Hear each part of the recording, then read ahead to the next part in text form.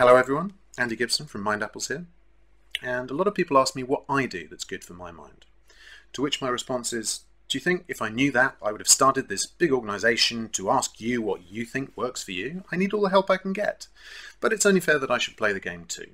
And in fact, Mindapples has always been to me a rallying point, a flag in the ground to say if anyone is interested in exploring more about how we can look after our minds, understanding the connection between what we do and how we feel, and trying to unravel the mysteries of why we think, feel and behave the way that we do, then this is the place to do it. And I'm very much part of that. I enjoy learning about these things and trying to make sense of it all. So I can share the things that I found work for me. Obviously it changes a lot from time to time. I've been asked in a lot of different settings, but at the moment, most common things I return to. The first thing is I like to walk.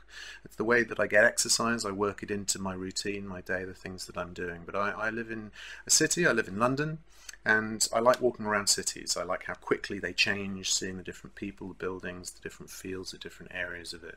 And so that's one of the things that I really need to do. If I don't get to go outside, I notice it and I need to go and walk somewhere. Second thing is music. I listen to music a lot when I'm walking, but also at home, and I play music as well. All kinds of different styles, genres. I'm just interested in all sorts of different types of music. And the great thing about music is it's very personal. It evokes memories of different times, places, people that you remember, and so you may have particular songs that evoke different moods that you feel comforted by, and I certainly have a go-to set of things that I play when I'm needing to be in certain moods. Third thing is do something I'm good at. I like to be active and engaged, but also I like to feel like I'm being useful. And so doing something where I feel like I've been able to apply my mind, use my skills, is really good for me. I find that if I'm in a bit of a rut or feeling flat, then doing something where I can engage my mind in a project, in something with an output, really helps me to feel like not just that I've been useful or that I've been motivated and energized, but that things are a bit more meaningful, that there is some kind of tangible achievement for the day.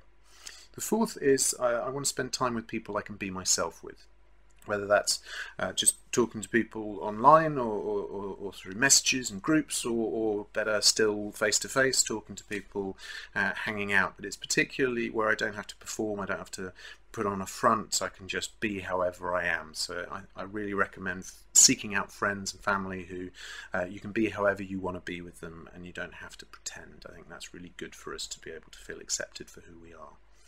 And the fifth, and the most important one, is give in to temptation at least once a day. This is not a puritanical project. I didn't start Mindapples to be a list of shoulds, things that you must do.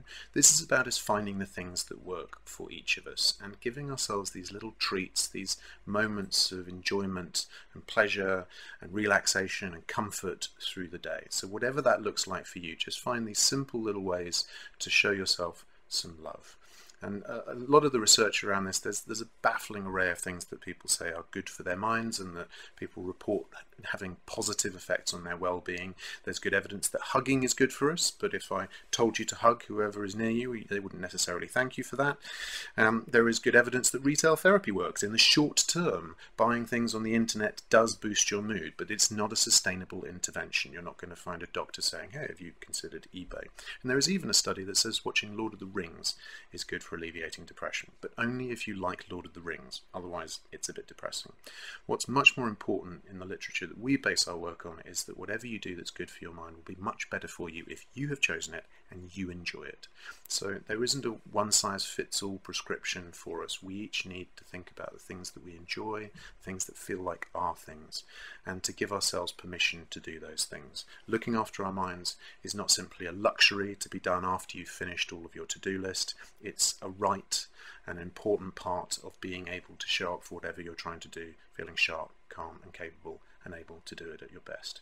So I encourage everyone to think about what they do. So if you're thinking about your Mindapples, please share them with us. Send us videos, send us comments, send us links, whatever format you feel comfortable doing, but we would love to hear from you about the things that work for you. And above all, I wish you good mental and physical health, and I hope that you can find some time today to give your mind a bit of love, because I'm sure it will thank you for it. Thanks very much for listening.